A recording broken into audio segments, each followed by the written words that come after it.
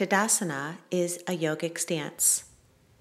We ground down through all four corners of the feet and lift energetically through the arches. Point the toes to 12 o'clock and wrap the upper arm bones back. Feel ignition up the legs as you contract the muscles. Take a big breath in and set your gaze.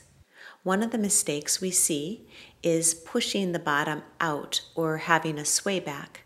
Lift the pit of the belly up as you pull the obliques in, which will cause a natural descension of the tailbone.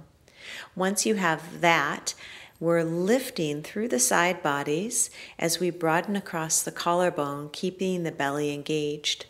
The shoulders will feel integrated, so the shoulder head will roll back and the shoulder blades will come down the back.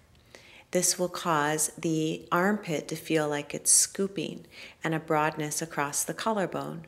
Set the gaze and relax the face. Stay steady in your pose.